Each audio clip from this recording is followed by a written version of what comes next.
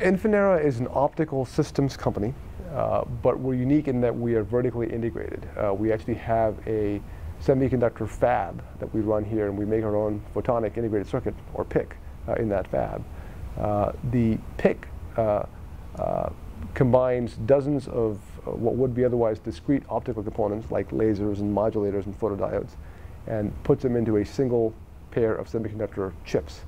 And in doing that, it dramatically lowers the cost of these chips, as well as the power consumption, and increases reliability.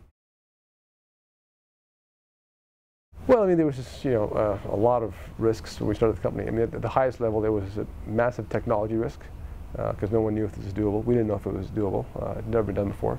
There was massive financing risk. We needed to raise, we knew, a few $100 million of capital. This is post-bubble 2001. Unclear that we were going to be able to raise that kind of money.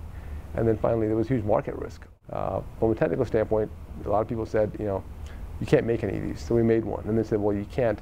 You can make one, but you won't make it in volume. So we made them in volume. And they said, well, you can't make them with good yields. And we did that. You can't make them with low cost. We did that. So you can't make them reliable. Well, we now have north of 200 million hours of live operation in the field with exactly 0 failures. So the rest of the industry is doing 40 gig with even more components than 10 gig. And because of that, the cost of 40 gig has been very stubborn in terms of coming down. It hasn't come down very much at all. So the question is, how are these guys going to address the issue of cost of 40 gig? And the answer is, the only way that we know how to do that is integration. And the only company capable of integrating is Infinera. So we believe that while we may not be first to market with 40 gig, we're actually going to be best to market. Well, our belief is that the internet can't scale without integration. And leaving aside the issue of whether Infinera is the one that provides it or somebody else does it, integration in general, we believe, is here to stay, because there's no other way, there's no other mechanism we're aware of to address the fundamental requirements of cost and power and space and reliability other than integration. The electronics industry with silicon is a good example of how once integration becomes real, there's no turning back the clock.